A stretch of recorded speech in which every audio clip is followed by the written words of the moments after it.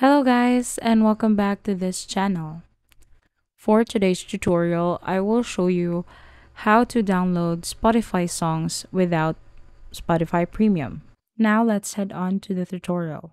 So is it really possible to download a song on Spotify without availing the premium account? The answer is no.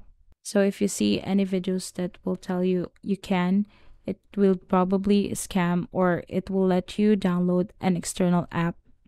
Now, there is no other way to download Spotify songs but to avail their premium account. Spotify does not allow any downloading songs when you are on your free account because they cannot run ads through your offline songs. That is why you can only avail the download option when you have the Spotify Premium. Now, if you just want to explore and use Spotify for a while, you can use it actually for free. Now, how to do that is just head on to your browser, any browser on your phone that you're using, and then head on to its search bar and search Spotify Free Premium, and then scroll down. You will see Get 3 months of Spotify Premium for free. So you can use it for free, download songs for 3 months. It's actually a long time for using an app for free.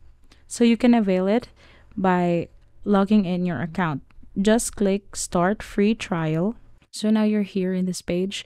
I suggest that you create a new Spotify account because they might not allow you if you are using an old Spotify account. So you can't avail it for free.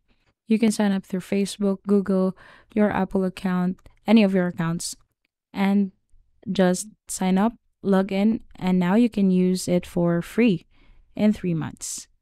So if you like Spotify, you can just avail their premium. They have cheap plans for students, and that's it. Kindly give this video a like and subscribe to this channel. Thank you for watching.